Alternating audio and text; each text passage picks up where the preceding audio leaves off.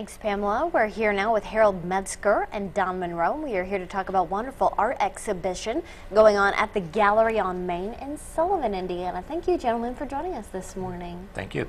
So, Don, you are the featured artist. Yes. And this beautiful, absolutely beautiful portrait is one of the many that you will see in this exhibition called Journey to China, the Art of Don Monroe. So tell us a little bit about some of the pieces that you'll have.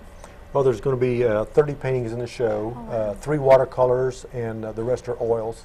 Okay. And I based the paintings on studies I did while I was in China on a 3-week tour. Oh, wow, that's wonderful. And when were you in China? It was in late 2007. I've been working on the show for around 3 years. Oh, my gosh. And how did you bring Don to the gallery? The gallery's located in Sullivan. Don's from Graysville. We've known each other for 50 years probably.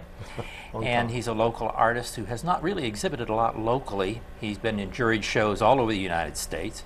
And we were just thrilled with the opportunity to have him bring his art to our hometown. We'd invite everybody in the Wabash Valley to come and see this outstanding show. So when is it going to open? It opens May 1st, which is Sunday. We have an opening reception from 1 until 4. And then the show will run from May 1st until May 28th. And we have 3 receptions, May 7th from 12 to 4, and Friday, May 20th from 5 to 8. And then, of course, during our regular gallery hours, Tuesday through Friday from 12:30 to 4:30, and on Saturday from 9:30 to 2.